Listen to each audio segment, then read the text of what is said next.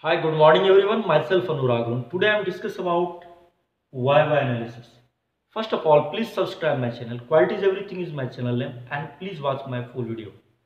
Today my session is basically based on YY analysis. Today I am discuss about what is YY analysis, the history of YY analysis, and also discuss about how to find the root cause of the problem through the help of YY analysis tools through one case study. So first of all, I am discuss about what is YY analysis. YY analysis basically is a lean manufacturing tools that is used for finding the root cause of the problems. YY analysis first time introduced by Sakichi Toyoda in 1958 in Toyota production system. And I am discuss about how to find the root cause of the problem through YY analysis. First of all, many times you know that many times some rejection part is outflow from your end to the customer end. Customer always asks why problem is coming at our end, and customer demanded to submit the kappa, submit the YY analysis why problem is coming. So finding the origin of the problems, you need to YY analysis. With the help of YY analysis, you find the root cause of the problem.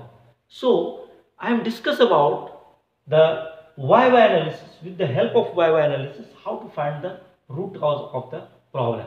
So I am take one example, RMS Titanic.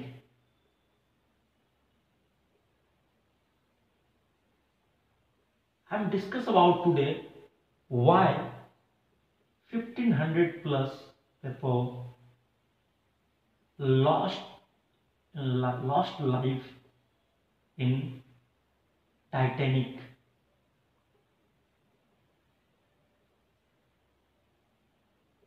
and why Titanic sank. So I am today my topic, and today I am just take one sensitive topic, why RMS Titanic sank and why 1500 people lost life in Titanic. So first of all, I am just on the base of YY analysis how to find the root cause of the problem, why RMS Titanic sank. So first I have my question is that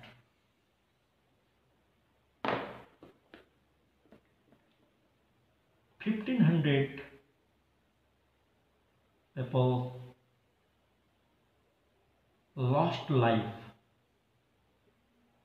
in RMS Titanic. Why? I find the two answer.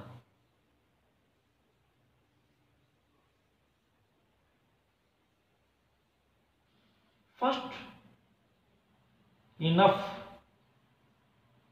lifeboat, not enough lifeboat. That is the main reason. Second, I find the reason is Titanic sank.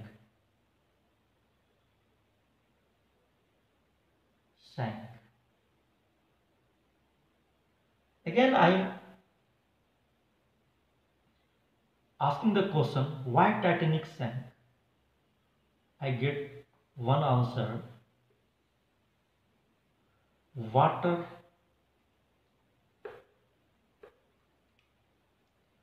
water filled in hall. Water filled in hall. Why water filled in hall? I get two answers.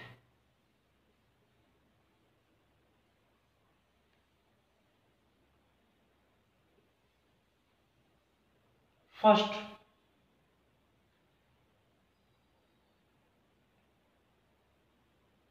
hull plate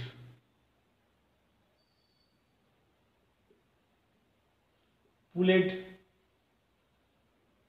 apart at seam. Why hull plate pulled apart at seam? I get two answers. First, rivet strength of rivet joint is not good. Second, I'm get answer why whole plate pulled apart at seam. Ship hit iceberg. Again, I'm asking why ship hit iceberg. I get two answers.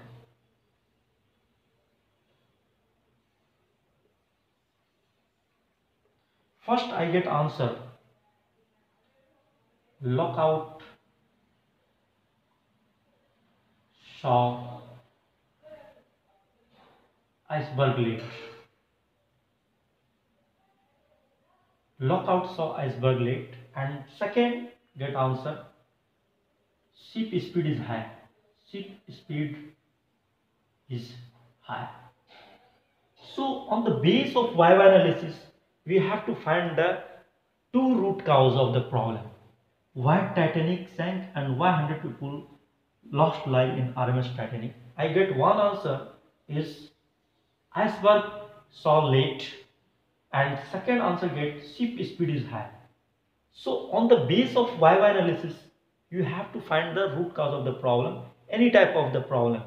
And basically that is used for nowadays manufacturing sector, also used for banking sector, and also you can also use in your personal life.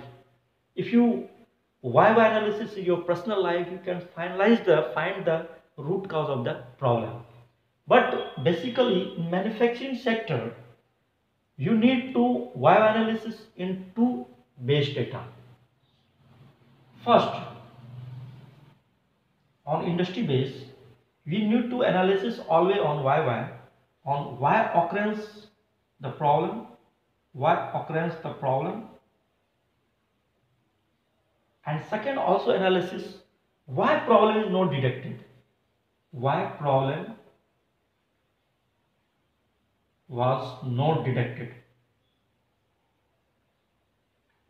So when the problem is outflow to the customer end, you need to find the why analysis on the base of why problem is not occur, why problems occur, and why problem was not detected at PDI end, and process end. So I think this video is very helpful for every viewers whose analysis and also very helpful for the personal life, why you have not find everything. So if you analysis the problem, you find the root cause of the problem. So I think this video is very helpful for you. So please subscribe my video and please watch my full video. Thank you and good luck.